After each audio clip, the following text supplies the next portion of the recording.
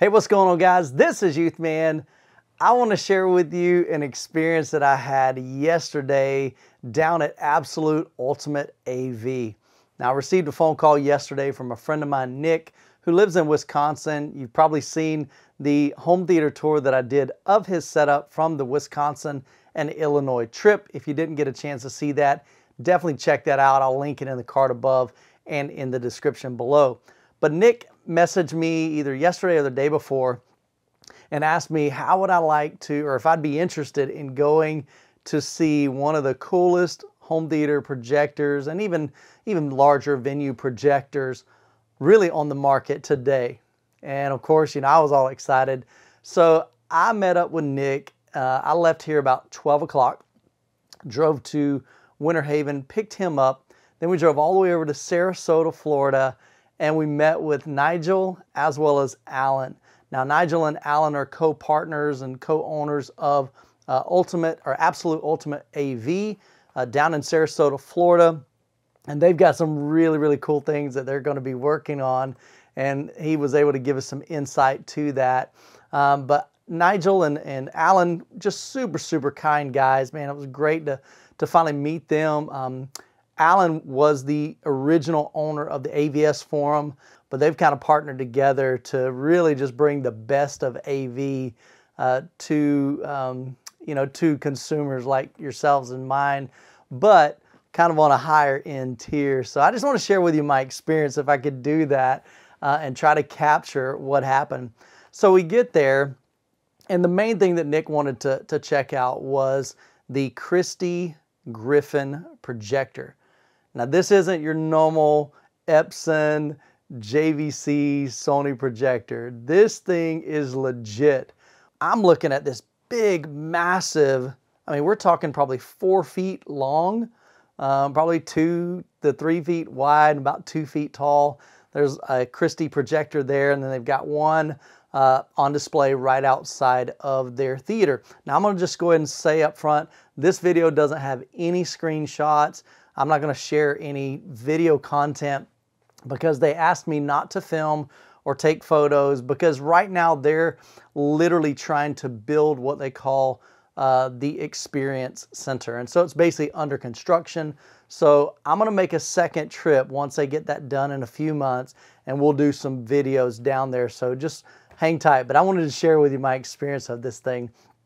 So we get there and I see this massive projector, and before we even go into the theater to kind of look at it and see what it looks like, I'm not what I would consider a videophile. I love beautiful cinematography. I love, great quality projectors. But honestly, I'm not super up on the technology there. So Nigel was really cool because he knew, he knows Nick. Nick is very, very knowledgeable. Nick actually calibrated my JVC NX7 for me. And just is very familiar with both audio as well as video.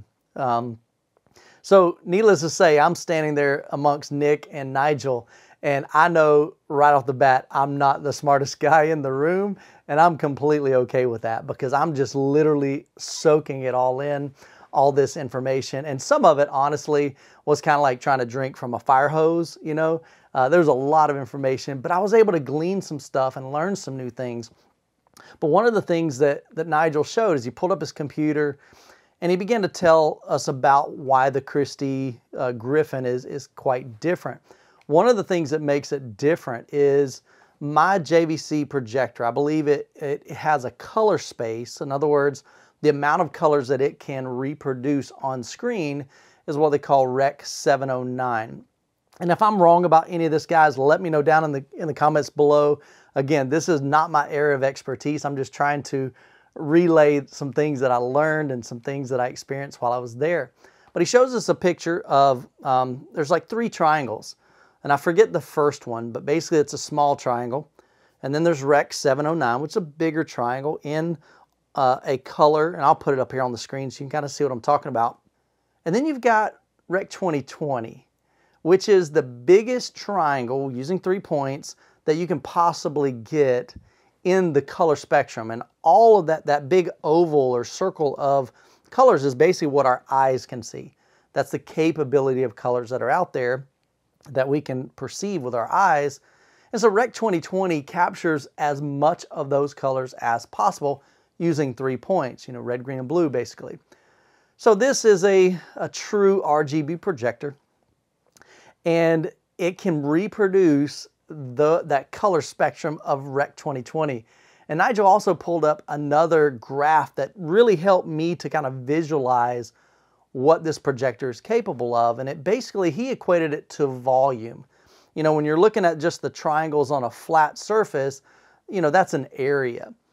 But when you're talking about volume, now you have kind of like a flat plane, but then you have height to it.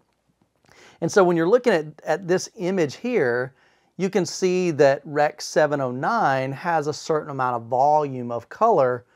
But then when you get to Rec 2020, I believe it's like twice the amount of colors that it's able to reproduce. And so he kind of painted this picture, just you know, what that looks like before we even go into the theater room. And so my wheels are turning. I'm like, okay, this will be interesting. I mean, to see maybe colors that my projector physically cannot reproduce. So I didn't know what that was going to look like. So we step into the theater room, and the very first thing that Nigel does, which I thought was pretty cool, was, again, he knows Nick is super, super technical.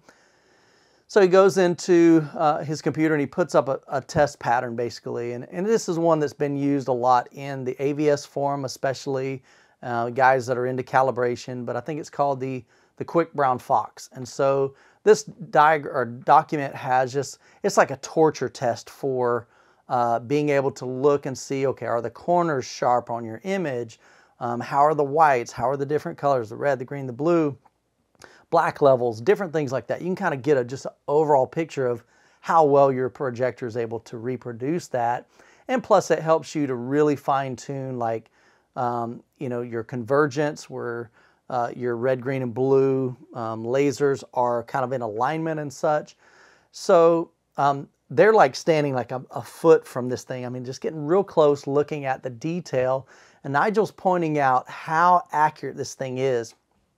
And so I got kind of curious, and so I went up to the screen, and I'm looking at what Nigel is saying, and he says, if you look right here, you can see on this white bar, that's a horizontal bar that goes all the way across from left to right.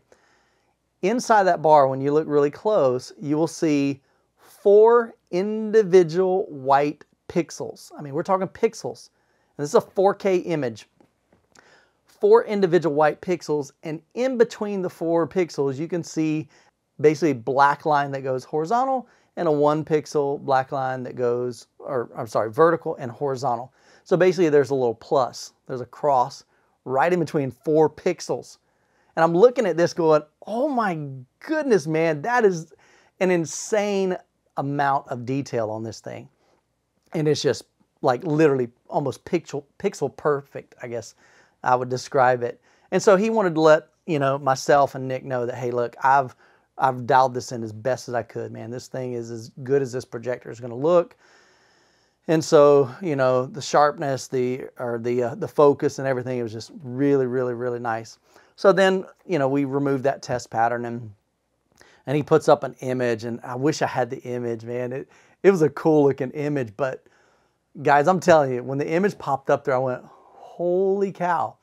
And it was this lady, and she had like colored hair, and it was just so stinking vibrant. But it wasn't like you just take the saturation and just boost the mess out of it, because that doesn't look natural. This was incredibly vivid, just very alive, if I could really describe it as that. Just gorgeous, gorgeous pixels. I mean, you're looking at her eyelashes, and there's so much detail in it. I was like, okay, I'm liking what I'm seeing. And then he's like, okay, you know, but we don't really know what her hair is supposed to look like, because you got different shades of green and purple and all this. So let's look at something that we do know what it's supposed to look like. And he described it way cooler than what I would say. I would say, you know, now I'm going to show you some tomatoes. And of course, Nigel is from the UK. So he says, you know, so now we're going to look at a tomato. And I was like, his sound, the way he says tomato is a whole lot cooler than the way I say it. But we look at this picture of tomatoes, and they've got water droplets on it, and just the vibrance of the reds that came out from that. And then in particular, the stem, the green stem, you know, like a tomato vine or tomato vine kind of has like these little fuzz kind of pieces on the vine. And then there's these little pokey kind of things. Oh my goodness, man. The green was just like, it was almost three-dimensional. And then in between the green and in between the reds, you've got this deep, deep black. And so, oh my goodness, man, I'm looking at this going, this is phenomenal. And so then we put on some movie demos as well. We watched, I think that was Tron, but that had a lot of color in it.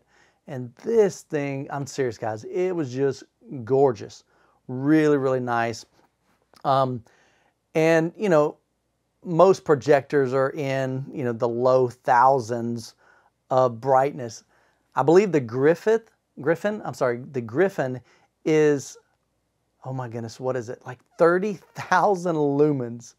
Something like, it's bonkers. And so Nigel told us, he said, you know, at the end of the demo, he asked us, would we want it any brighter? And I said, no, absolutely not. I mean, this thing, there were points in the video where we would watch a scene and it would just have this real bright light.